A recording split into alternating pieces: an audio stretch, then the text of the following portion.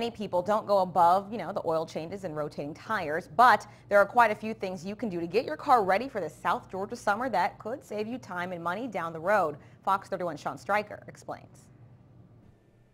The temperature is rising, school's out, and summer is here.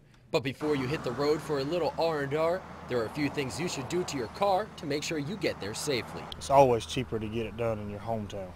On the road, you're at the mercy of wherever you're at. One of the first things experts recommend is checking your car's cooling system.